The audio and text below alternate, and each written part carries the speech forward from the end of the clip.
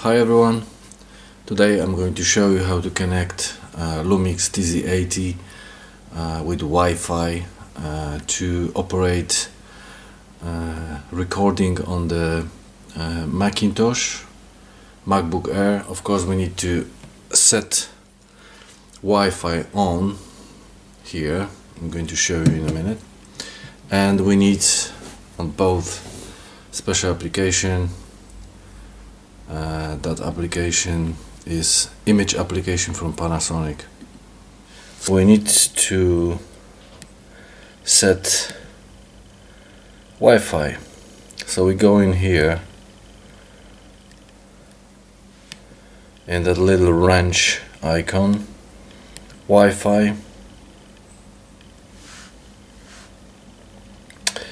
Wi-Fi function, new connection, and remote shooting and view. That's what we're looking for. Now you can see that Wi-Fi should be easy to find on any Wi-Fi receiver or router or device that actually can connect to the Wi-Fi. So now we're going back to MacBook Air. And first thing we have to do is we need to find it in our network. So we're finding here. Now you can see we connected it here.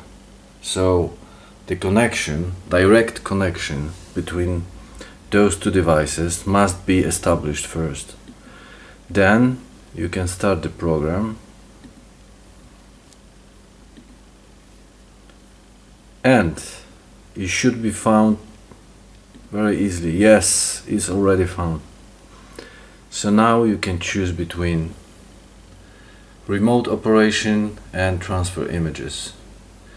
So what we can do with this, we can actually change many things.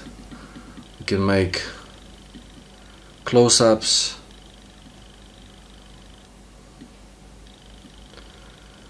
and we can change ISO, which is quite good. We can start recording, but anyway, we can change auto exposure as well. We can click which one we want to, so it's very easy and convenient. You can actually press to this point or this point. You can reset it.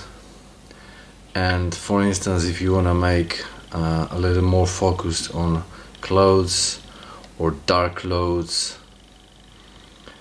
so you can actually focus here, set it, and now everything in the camera is actually